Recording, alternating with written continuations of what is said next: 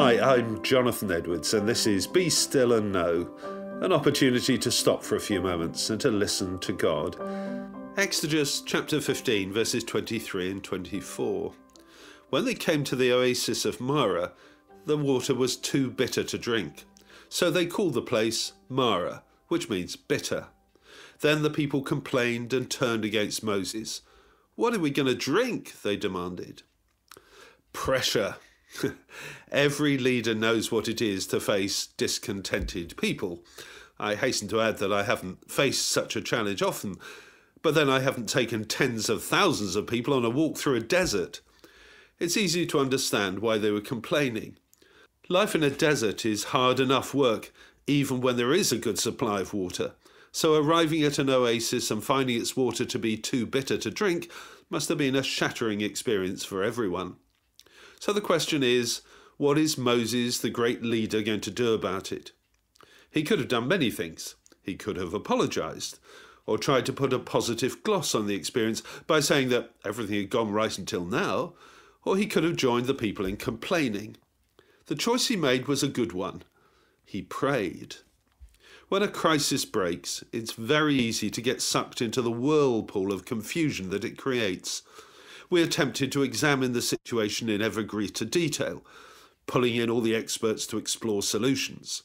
Those are not bad things to do, but they shouldn't be the priority. Moses got it right and came before God in prayer. In doing so, God directed him to do something that he would never have thought of. He simply needed to throw a piece of wood into the water, and it became sweet. There at Marah, God gave the people a standard to test their faithfulness to him. He promised them that if they obeyed his commands, then he would ensure that they didn't suffer the diseases which he sent to the Egyptians. He promised that he would be their healer.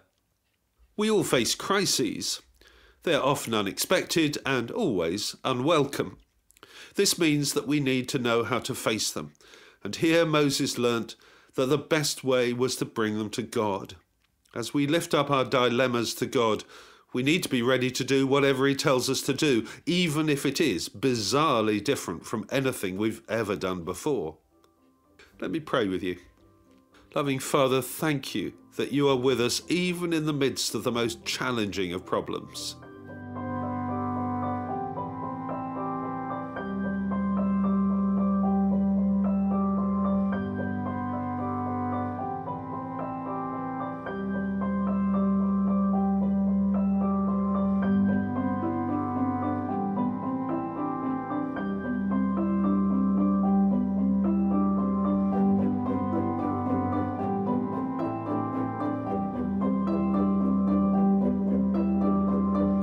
Amen. Thanks for listening. I hope you have a great day and that you'll join me every day for Be Still and Know here on Premier.